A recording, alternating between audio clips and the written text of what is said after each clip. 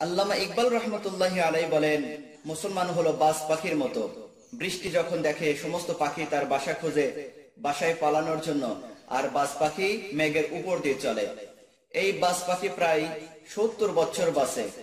40 বছর যখন হয়, বাজ পাখি পড়ে যায় একটি মহা সংকটে।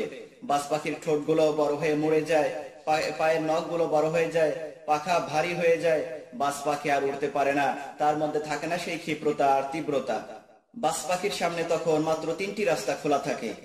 হয় তাকে আত্মহত্যা করতে হবে, না হয় তাকে মৃত পশুর মাংস খেতে হবে, না হয় তাকে পুনর্স্থাপিত করতে হবে। বাজ পাখি তখন এক উঁচু পাহাড়ের উপর আশ্রয় নেয় এবং সেখানে বাসা বাঁধে।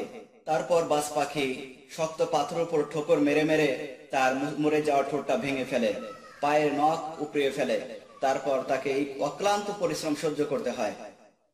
প্রায় 5 মাস যাবৎ অসহ্য যন্ত্রণা সহ্য করে ফিরে পায় তার নখ, ঠোঁট এবং পাখা। ফিরে পায় সেই আগের মতো ক্ষিপ্রতা এবং সেই শক্তিশালী উড়ান। এই হলো বাজ পাখির জীবনী। মুসলমান খালেদ বিন ওয়ালিদ রাদিয়াল্লাহু তাআলা আনহুর মতো সাহসী মুসলমান ভয় দেখে আতঙ্কিত হয় না, মুসলমান বিপদ দেখে শঙ্কিত হয় না। মুসলমান লক্ষ্য নির্ধারণ করবে আর সেই লক্ষ্য পানে পৌঁছতে সর্বাত্মক প্রচেষ্টা চালিয়ে সামনের দিকে অগ্রসর হবে।